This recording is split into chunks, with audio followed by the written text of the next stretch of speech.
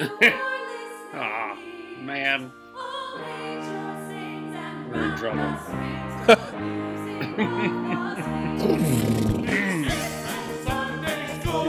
Brothers, sisters, siblings, welcome to Penn Sunday School starring Penn Gillette. My name is Michael Ludo. Matt, Reddy, Rich, Penn and I are broadcasting from our separate homes in Las Vegas. And today, we got a whole bunch of little things to talk about, some viewer mail and that sort of thing, but really, we got nothing. Nothing, I tell you, nothing. Here he is preaching love, Mr. Penn Gillette.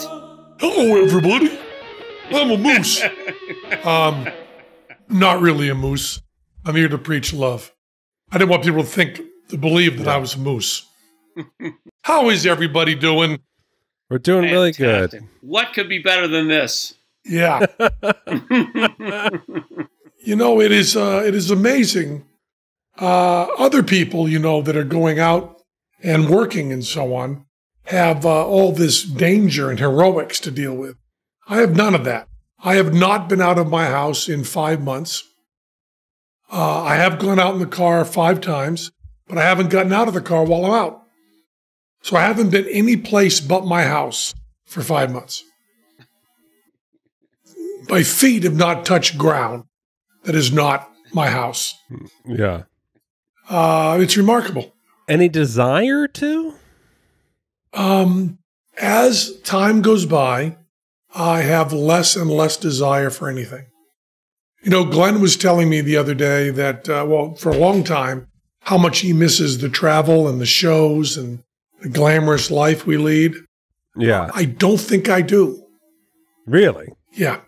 You posted about missing your theater the other day. I do have moments of missing doing the show.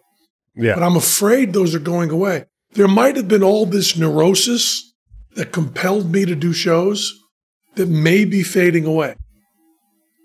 Well, the first part, no one doubted, not even yourself, right, that there was a neurosis about you having to perform all the time. Mm-hmm.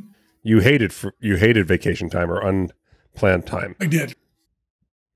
You still keep your time relatively planned now, though, yeah? My time is stupidly planned for someone who has no plans. I have blocks of time when I do everything.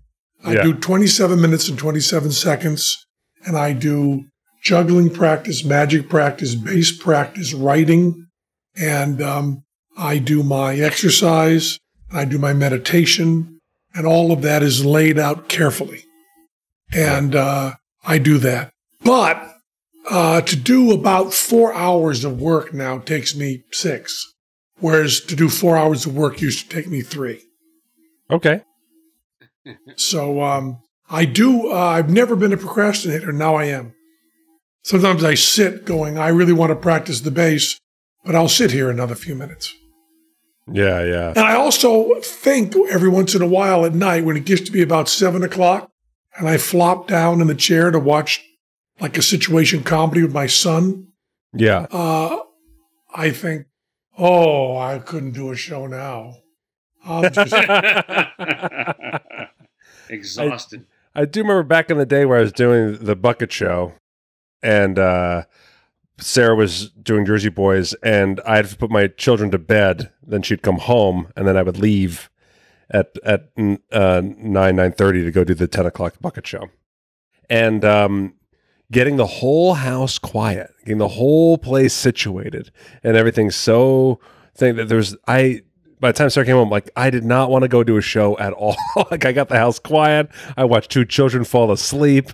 I am in the most, like, cerebral place. But then I was like, no, there's, like, 12 people that need me. And I would get in the car, and I would go do the Bucket Show. Even if one person just needs to sit there slightly distracted and give you one chuckle out of 45 minutes, that's worth it. That's worth it. It's worth getting out of the car and leaving my children behind. How much do you miss doing shows, Guido? I can't tell anymore. I just can't tell. Sometimes I think about it and cry, and sometimes I think about it and go, what do I care? I don't need to do a show. Just go sit here in my yard and watch TV or spin plates.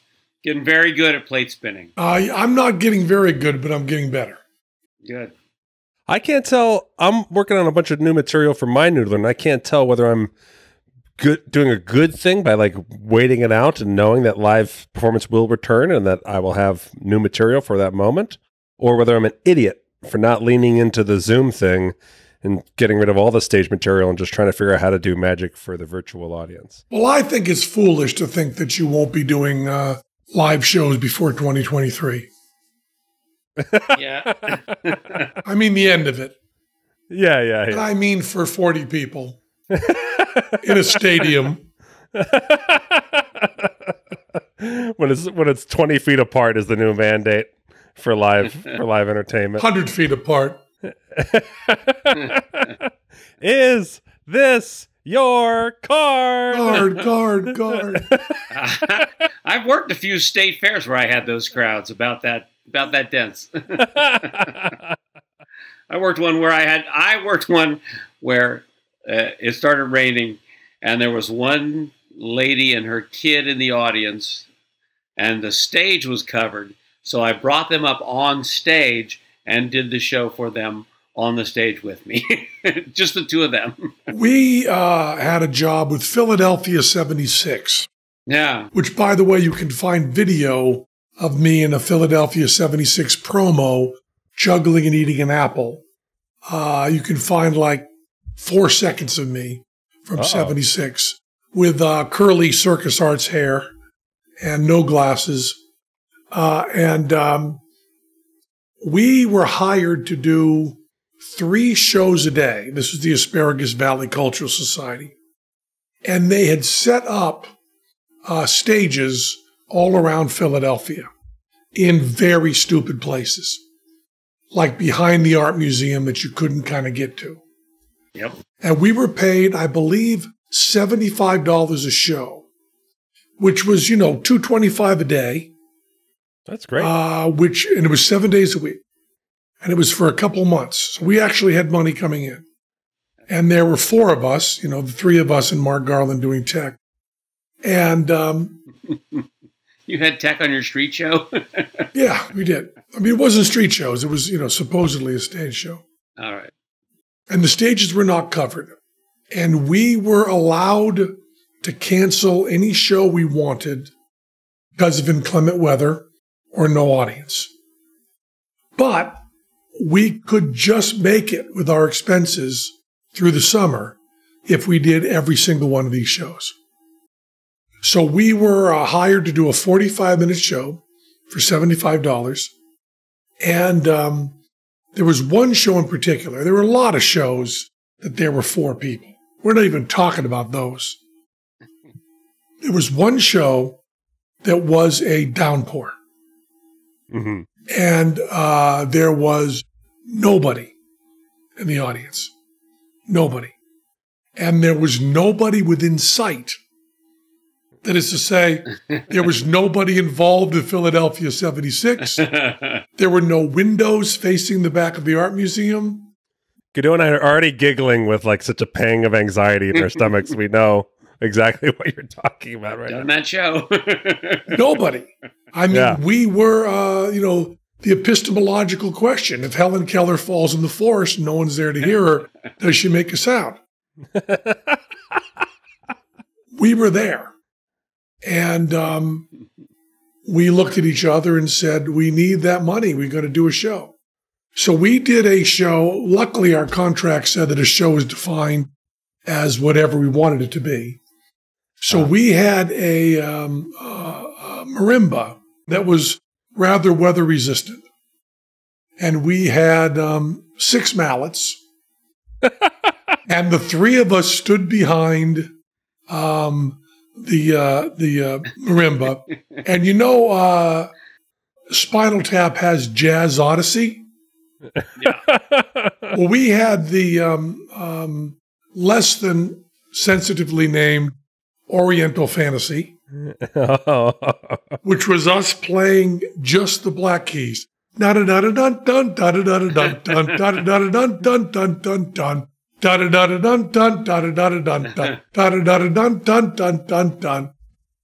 the pouring rain.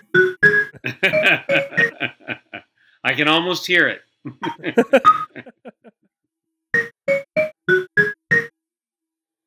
was it. For 45 minutes. And no one looked in, no one saw us. And we went and reported, and they said all shows were canceled in Philadelphia, this noon show in the afternoon all over the city, because no one could do shows because of the rain. And we said, we did. And we did with our full intent, full honesty, able to check any sort of truth, any sort of questioning. We played so we were the only ones who that whole summer got paid for every single show. Scorching heat, humidity, pouring rain, windstorms. The Asparagus Valley Cultural Society did their shows for no one. Yeah. And it was, Philadelphia 76, or the bicentennial of the United States of America was a failure.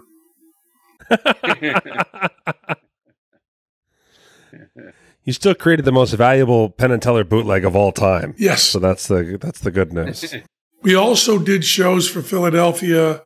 We did a fashion show on the mall in front of the Art Museum during a riot. Oh. There was a riot. There were people throwing things and signs and bottles and things being lit on fire and Molotov cocktails in cars. And we were hired to do a break in a fashion show that was on the mall. And we did that. We did our full show with nobody listening. People screaming and yelling and hitting each other. And we did the show. And that's where I did something that was, I still, you have this stuff that you cringe about. And Robbie and I thought that if everybody that saw it is dead and no one else remembers it, why do you still cringe? Oh, interesting. I cringe at things I said to my parents. My parents are both dead, and only my parents and I knew about it, and I still feel shame and embarrassment. And this is something that I've never told anyone, that I feel shame and embarrassment. I don't know if Teller even saw it. There was no one else there to see it. I was juggling knives on stage in Philadelphia, and there was a child with a balloon in the front row. And somebody yelled out, not the child, but someone else yelled out, "Those knives aren't sharp." And I took my knife and went and popped the child's balloon to prove the knife was sharp. And the child then cried for the rest of the show. Now, as I tell that story, I am nauseated and my chest collapses. Yeah. And I feel miserable. Every night when I'm lying in bed before I go back to sleep, there are probably 24 things that I revisit through my life that I'm sure no one else remembers and I still feel horrible about. Yeah. That's one of them. Now, I wonder if saying it out loud exercises it in any way. I don't know. I was doing a show in Santa Cruz last year, and there was a kid heckling, little tiny kid. And then I asked for a volunteer in the show, and of course his hand shot up. And I said, I was kind of hoping for somebody a little less mouthy. And his mom came and dragged him out yelling at him because of my comment, which I thought was a funny joke. But yeah, I thought maybe you had a 6-year-old heckling you, and you said, "I don't bother you when you're working. I don't go out to the bus station and knock the dick out of your mouth." Right, yeah. I've thought about that as well. There's all those standard heckler comebacks. When you're a variety artist, you can't use them. They're all written for clubs. Although that seems really good for a little kid on an amusement park, yeah. I can't wait. I think you could do that. And I don't think anyone would hear it. Yeah, maybe. It's They're like just so used to it. It's like the Matt King thing, where everyone talks about how family friendly it is, and then everyone always says, "Why don't you do a late night show one night and just make it really filthy?" And Max says, my act is already really filthy. And it is. And he said it. And then I rewatched the show and I was like, it really is filthy.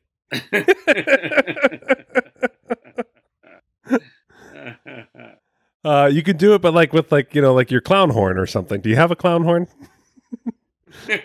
But I don't go down to the. I don't. What were you asking? I don't go down to where we can knock the out of your on the back of your head. You have a clown horn.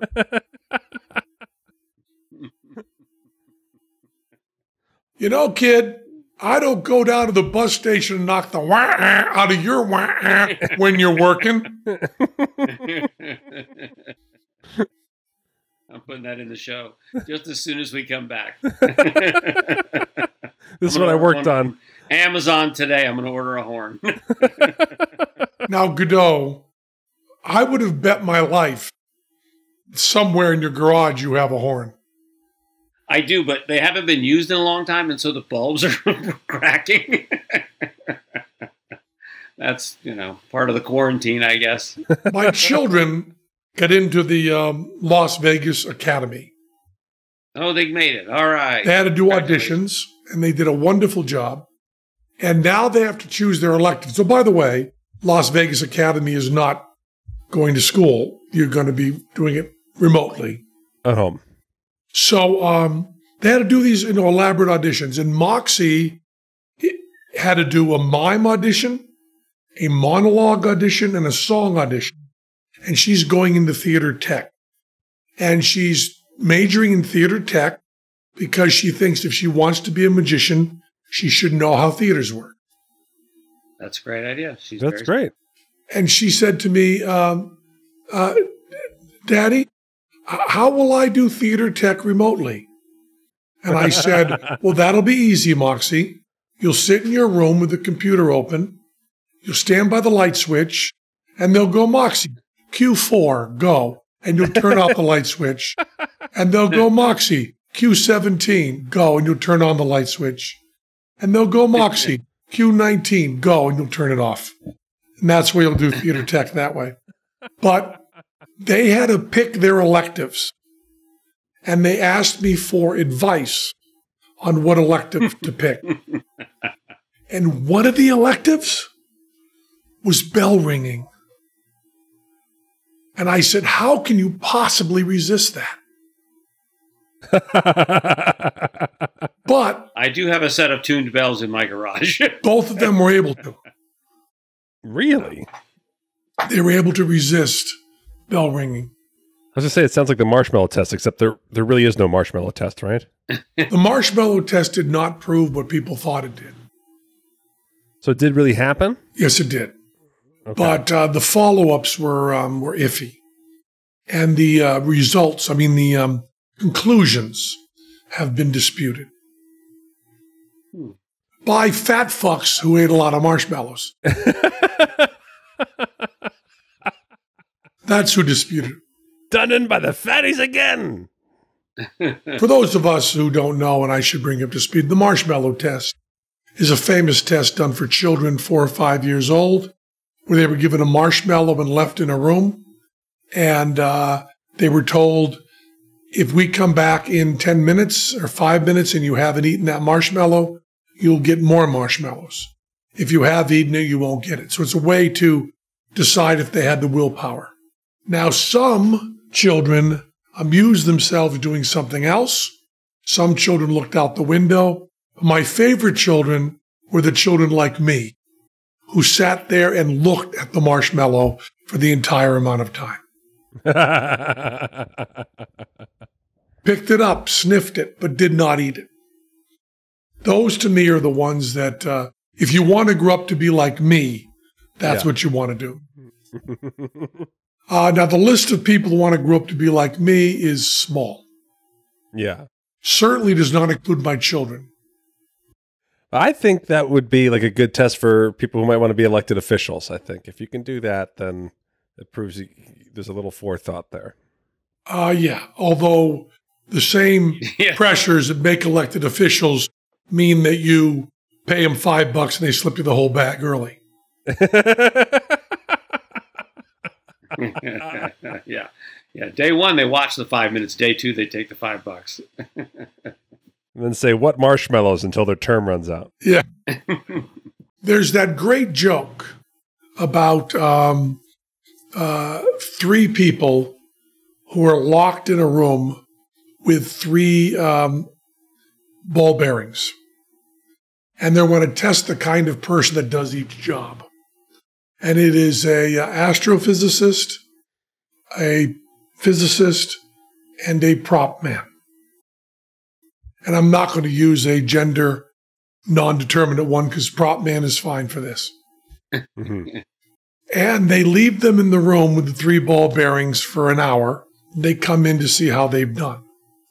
They go into the astrophysicist, and he has made a working model of the universe with the three balls spinning around each other.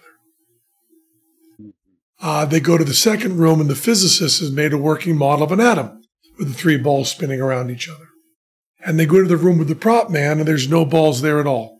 And they say, what happened? He says, I lost one, I ate one, you only gave me two.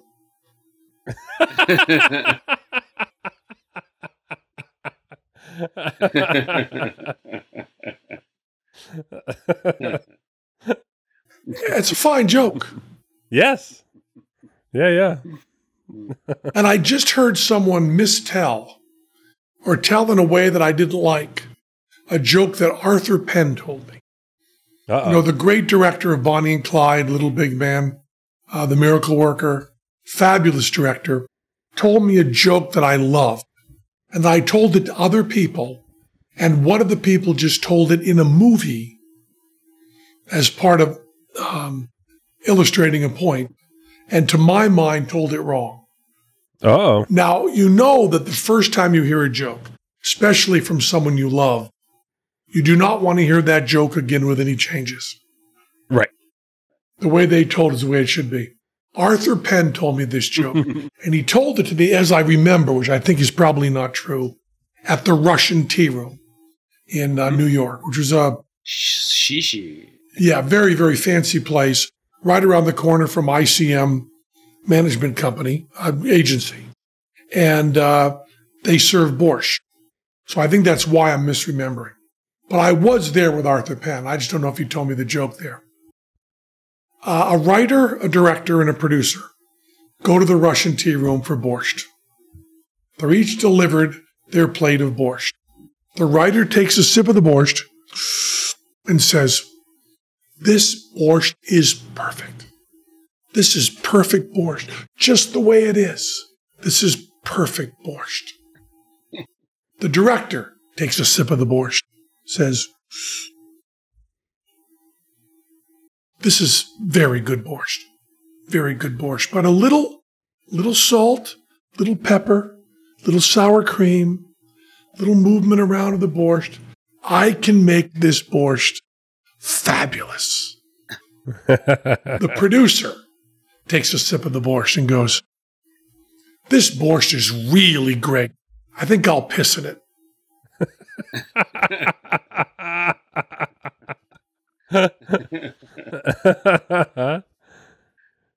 Now, the way the person told it in this movie was the writer takes a sip of the borscht and says, this is good borscht. I can make it better with a little bit of salt and pepper. Yeah. It seems very important that the writer wants nothing changed.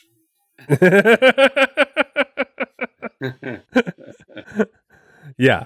I think regardless of the romantic notion that you want to hear it told the same way, you just use sound logic to make sure that that's definitely the writer's MO. It has to be. I think it has to be the writer's MO. But the punchline is fabulous and told by Arthur Penn. Yeah. Great. That's great. It's even better. I got to tell you guys something. I have right over on my wall, and I have a iMac Pro, so I can't move it. I have an iMac Pro for absolutely no reason. I have enough computer power to edit Avatar on the computer on my desk, and I use it for text. And I'll tell you, it's fast enough for any text I want to type. I don't really feel much of a lag at all when I type a letter in on my computer. So I can't turn it. But over on my wall is one of the most beautiful things you will ever see. This episode is brought to you by Fracture. Fracture turns your digital images into beautiful glass prints. That's right, they print your photos directly on glass, transforming your memories into handcrafted, frameless prints. And the frameless part is really good because the edges are beveled and really nice. They don't cut you. Fracture helps you focus on the moments that matter most by turning your favorite memories into beautiful glass prints. And because I am so postmodern, my Fracture is a picture of stained glass printed onto glass. Fracture prints directly into durable glass with soft edges for safe handling. Prints come in multiple sizes, no frames required, and each print comes with a 100% happiness guarantee. If for any reason you not love your print, Fracture will make it right. Glass prints also make unique gifts for friends and family we'll never forget. Fracture prints look incredible. You really need to see them to believe it. That's no doubt about that. Upload your photo at fractureme.com/Penn to print your photo on glass today. And we've got a special deal for our listeners when you visit fractureme.com/Penn and enter promo code Penn. You get 20% off your order. That's fractureme.com/Penn and enter promo code Penn to save 20% off Fracture glass print. We thank Fracture so much for sponsoring. They are a very, very good sponsor. With the ever-changing routines, there's never been a better time to learn something new. Boy, that's for sure, isn't it? With thousands of options available, finding the best way to learn can be challenging. My recommendation is an app called Blinkist, which I'm using while I am plate spinning. Blinkist is unique and powerful. It works on your phone, your tablet, or your web browser. Let me tell you what it is. Blinkist gives you the best key takeaways, the need-to-know information from over 3,000 nonfiction bestsellers in over 27 categories. Blinkist condenses them down into blinks, which you can read or listen to in just 15 minutes. So 2 of those, my plate spinning's done. And now Blinkist offers its members even more, including exclusive original podcasts from top authors and creative thinkers. You still get access to the entire Blinkist library with your membership. And now you can also dive deeper into full-length nonfiction audiobooks at a special discounted price. Over 14 million people use Blinkist to deepen their knowledge in topics spanning self-improvement, personal growth, management, leadership and mindfulness, happiness, and more. I love it all. I listen to it all, and when you're doing it, time just passes by, and you've got everything in there that you remember. You know what I mean? You read a whole book, a month later, this is everything you remember. We've got The Barefoot Investor by Scott Pape. Everything is Fucked, a book about hope. Sapiens, A Brief History of Humankind. Becoming by Michelle Obama. The Threat by Andrew McCabe. The Future of Capitalism by Paul Collier, and Hacking Darwin by Jamie Metzl, and Outgrowing God by Richard Dawkins. Those are just a few of them. Right now, Blinkist has a special offer just for our audience. Go to Blinkist.com/Penn to start your free 7-day trial and get 25% off a Blinkist premium membership and up to 65% off audiobooks, yours to keep forever. That's Blinkist, spelled Blinkist. Blinkist.com/Penn /PENN to get 25% off premium membership and 7-day free trial. Blinkist.com/Penn with the questioning. So, what else we got? Let's do a recap of Fool Us. How was it last week? It was a wonderful episode. Oh, by the way, fuck you, Scott. It's the fuck you, Scott department of the show. Yeah, definitely. Well, first of all, we open with Hans Clock. Oh, yeah. Hans. Yeah. I love Hans Clock. And his beautiful monologue to camera with the wavy hair. If you're not familiar with Hans Clock, you should be. You should be ashamed of yourself if you're not familiar. Yeah. But do a search for Hans Clock. Hans Clock is Gaston from Beauty and the Beast. Yes, he is. The amazing thing is he's not like Gaston, and that's impossible because everyone who looks like Gaston acts exactly like Gaston, except for Hans Klock. Hans Klock is the sweetest, most pleasant man in the world. He is a wonderful guy, and he does magic very quickly. Very quickly. Very quickly. If as Lorne Michaels once said, if you can't be funny, be fast. Yeah. It's a Ringling thing as well, yeah. Hans Klock does that. I mean, it started off with like, again, I'm pretty ignorant about the world of magic until it comes to Fool Us. And I was aware of Hans Klock's show here in Vegas and her described by many. And so when all of a sudden I was working at Fool Us and in comes Hans Klock, I was just like, really? And then, and also because he's an illusionist, and illusions don't really, No, there's 4 ways to do them, and we know them. Right, exactly. Yeah. And so... It takes a great deal of bravery to be an illusionist on Fool Us. Yeah. And Hans Klock has bravery. He does. And I remember turning to the producer, Lincoln, like, Hans Klock? And he was like, oh yeah, Hans Klock. And then I saw rehearsal with his monologue to camera, and I was like, oh, this is fabulous. He's great. He's great, and he's completely in on it. There's not a part of him that doesn't understand exactly what you're thinking watching his act. Yes. And down to the wind machine. Right down to the wind machine, and looking directly in the camera and being like, if I lose my concentration, I lose my life.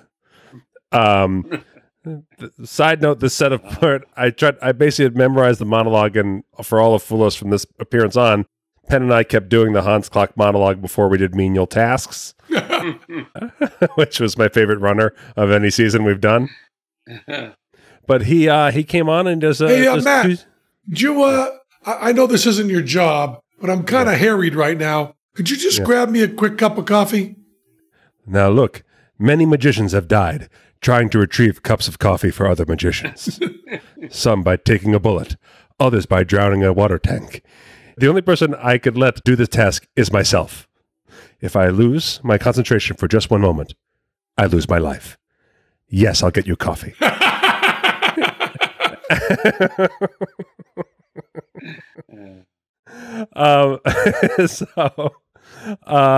He comes out, he does magician's revenge or assistant's revenge in like this tape and wrap where he gets himself wrapped up against the pole.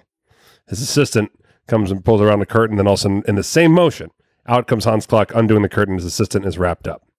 Now normally that's reversed, right? And it's assistant's revenge. That's why it's called assistant's revenge. Yeah.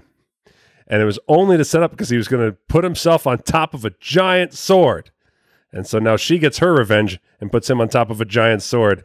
And Fool Us does what Fool Us does not do best, which is manufacture drama. So Hans Klock is concentrating. He's spinning around on the tip of the sword, and all of a sudden, boom, the sword goes through him. And the curtain comes down, and Fool Us paid all the rights to get the dive, dive, dive alarm from submarines to play as the curtain comes down. It's like bang, bang, bang. And then I have the script. And a lot of people thought the fries were done.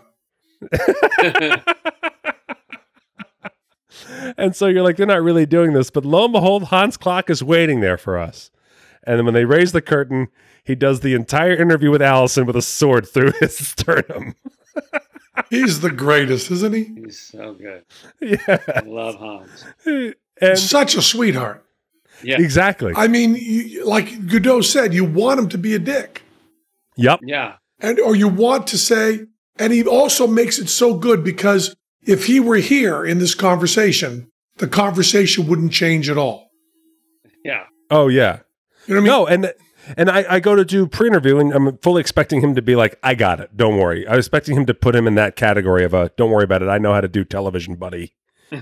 He was the sweetest guy, talked to me all the time, and basically like gestured a little bit with his hand to interrupt me for just a moment to be like, remember that I will have a sword through me for the interview. Very politely reminding me that he will have a gigantic sword through him. And I was like, yes, I'm aware that that's primarily what's going to make air.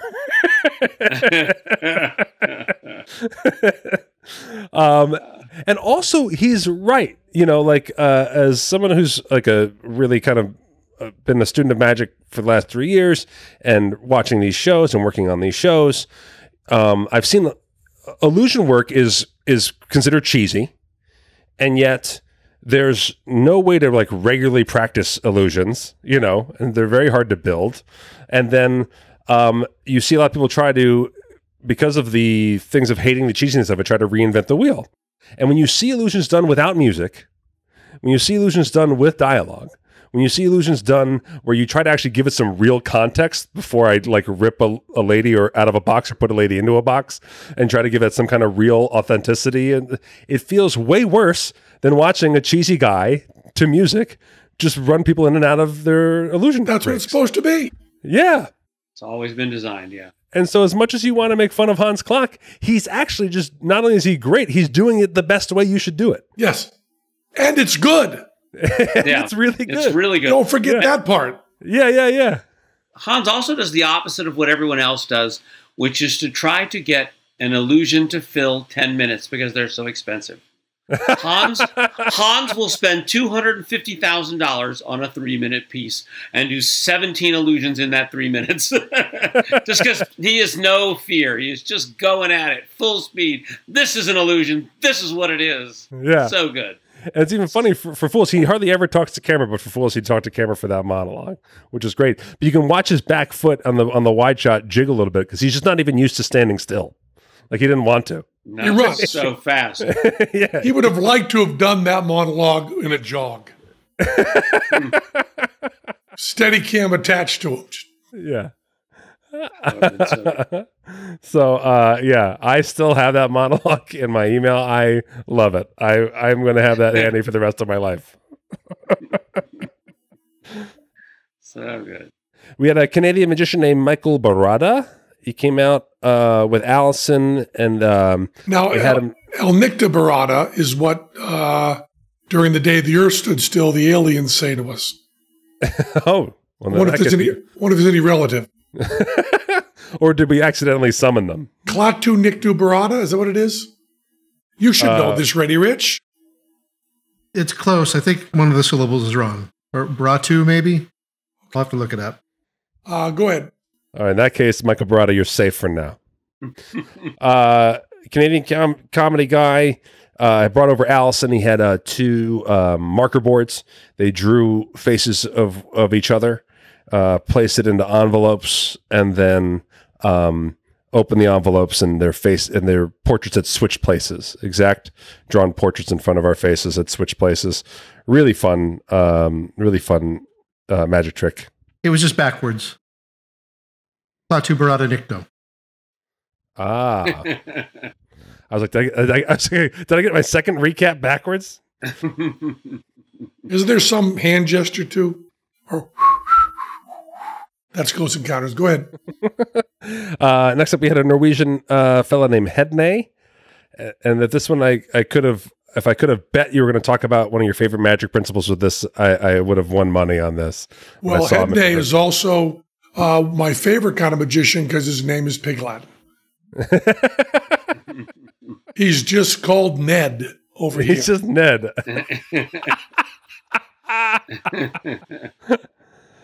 You know, we're working in the edit bay on Hedne. You mean you're working in the bedit on Ned? Ned. And who's the football player whose name is Pig Latin? What? I forgot his name now. John Elway. Elway, that's it. Elway. And then, of course, my favorite phrase in Pig Latin is ant spray. Get the ant spray. You mean the sprant? Sprant is good. Here's a quiz for people at home. There is one word. One word. It's actually 2 words. It becomes 1 word. That is a word straightforwardly and in Pig Latin. Oh. There's a phrase that's a real phrase that you can use, and you can also use the Pig Latin version of it. I worked a long time on finding one, and I have. I will leave it to people to come up with it. Do you want to reveal it at the end of the episode, or you want to leave people hanging? I'll reveal it at the end if I think of it. We often forget. Good point. Good point. This is treacherous.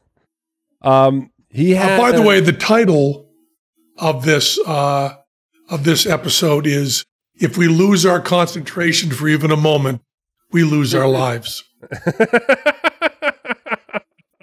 Go ahead. So, what did Ned do? Ned had a bunch of cards. Utway, Idday, Edday, Uday. Wrote numbers on all the backs of the cards. Had a member of the audience pick a card, and I think Allison pick a number. Then he pulled out that number, and he went to that card, and then he said, I had a prediction. I think it was 10 of clubs and 33. He revealed it was a jack of spades and the 3 of hearts. And then after that moment of false disappointment, he flipped the cards that were chosen over, and they had the accurate card. The numbered card became the jack, and the chosen card became the numbered card. And as soon as I saw that trick, I was like, oh my gosh. And 5 minutes, I was like, oh, wait a minute. Yeah. And then I was like, oh, this is Penn's favorite principle. My favorite principle. My favorite principle.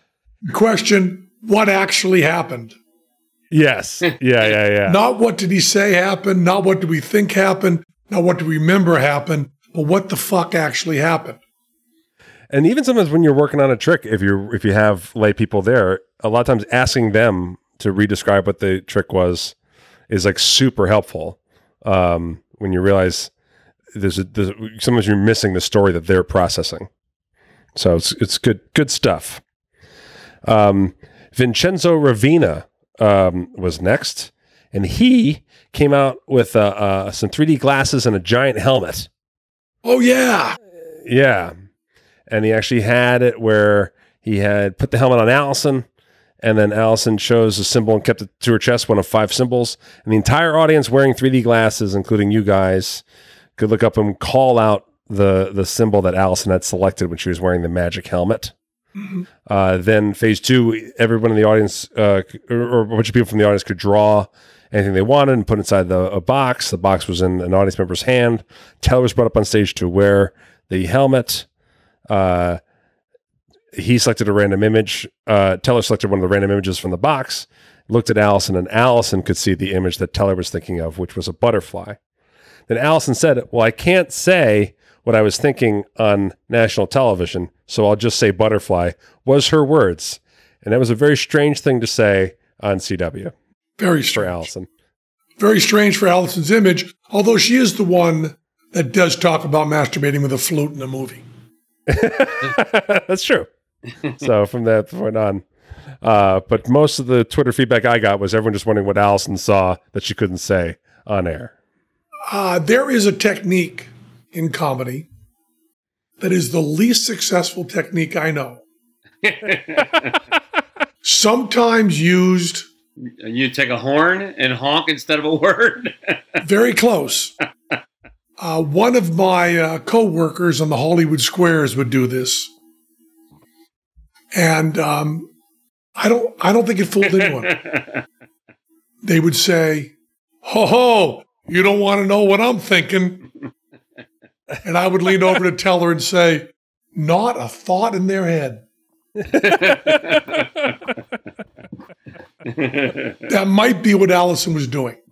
Yeah. By the way, if I say there's something I can't say on television, I have something in my head.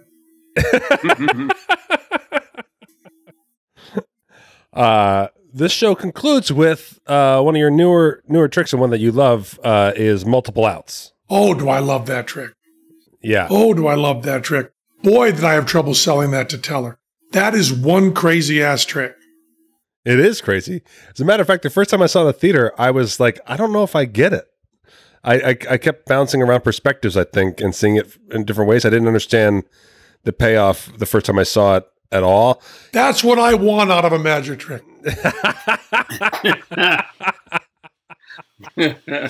Actually, the truth is the television strengthened it. The second time I saw it in the theater, I realized I was an idiot. Well, that's not, no, it wasn't because you're an idiot. You saw it very early on, and it's a very complex idea to get across, and my patter was not getting it across. The second time you saw it, I cleaned it up. And by TV, I'd cleaned it up even more, and then they also helped me. Yes. Yeah. But it was really strong on TV. It was a really great trick. But it's a thing that you guys do best that every magician thinks they want to do, and then it seems like it's a trick on one person and the audience is in on it, but it turns out it's a trick on the audience. Yeah. And that's such a hard arc to write. And that's such a hard thing to really get. We have beauty in our hearts.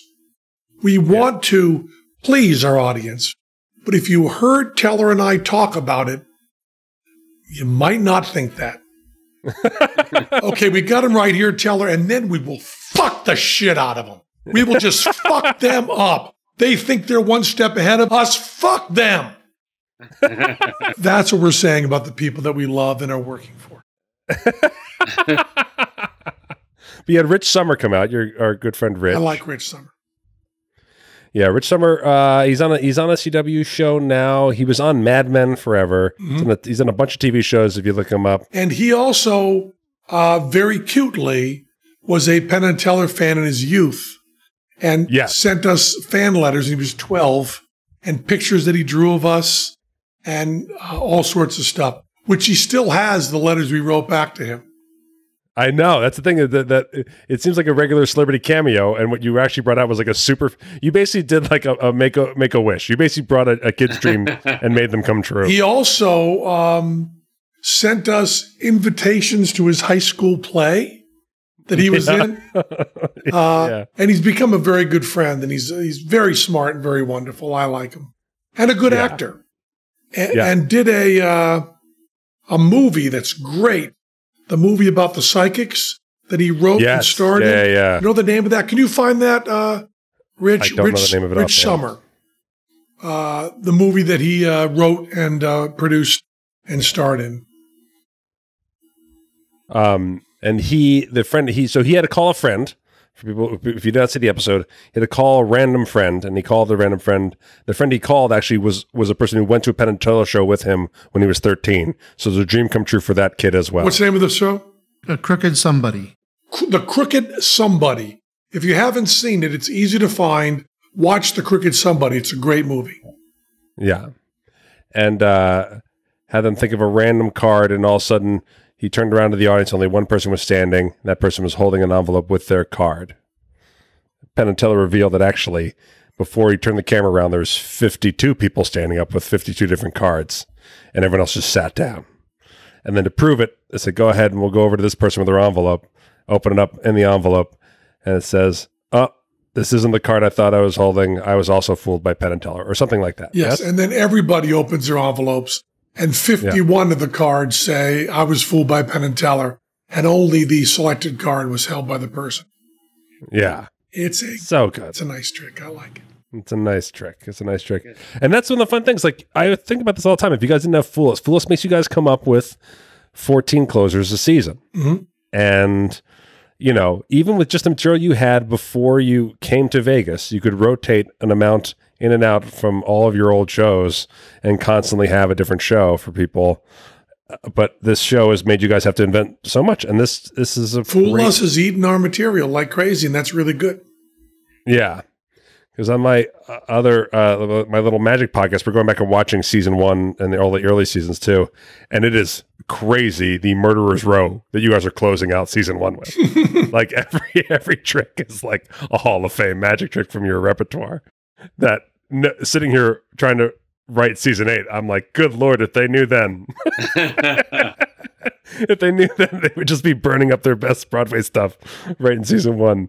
I don't know if they would have done it the same way, but it's really great. Fool Us season 8, we're going to be shooting in October, and we have written some crazy good stuff. Yeah. We have, I think, a stage illusion that will fool people. Even Hans Klock? Yeah, I think it will. Was it inspired by Hans Klock? Of course. Nothing we do is not inspired by Hans Klock. Is it the kind of thing that requires an incredible amount of concentration on you and Teller? Or we will lose our life. Yeah. Ashtray.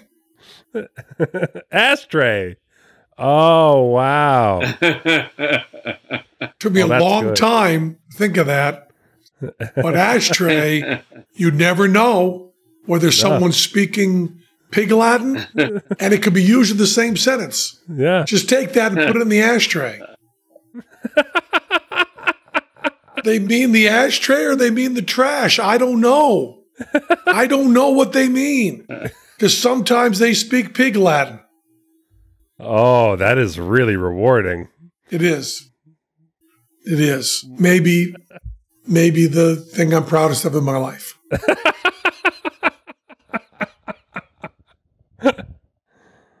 But yeah, this season's been kicking ass, man. It's great. Season 7's been really fantastic. And I guess Ready Artie's ready. So I'll just say we got more to talk about on Wednesday. But for right, oh, by the way, I'm still having a blast doing cameos. Oh, yeah. If you go to cameo.com, I'll say anything to you want personally. And I've had people now sending me in jokes that I don't get that say, read this exactly. I want to send it to my friend. So I'm afraid that maybe I am, setting off sleeper cells. I was going to say, Brett Favre got in trouble for getting tricked into saying stuff to like some white supremacists. So just be a little careful on the inside joke thing. Okay. But I love doing the cameo.com. Birthdays and anniversaries and people that are losing weight that want a pep talk and performance art. Actually, you know what? I just realized that there's a recent picture of Brett Favre with Trump golfing. So maybe he knew exactly what he was doing. So I rescind my warning. And that was Penn Sunday School. That was Penn Sunday School. Cha-cha-cha. And to our listening ears, You become naked. angels sang and round us rang the music of the spheres. That was Penn Sunday School. And do remember how happy you'll make me if you've got another ashtray trash one for me. Oh, man. People they'll pop up in their lives. That was Penn Sunday School. When anything ends with A, bells go off in my head. That was Penn Sunday School. And we love you so much. Where did you buy your ashtray? eBay. And how did you get him the money? PayPal. eBay? Apple Pay. Apple Pay, right. Hey, that's I used Papple on Bay to buy my trash. good.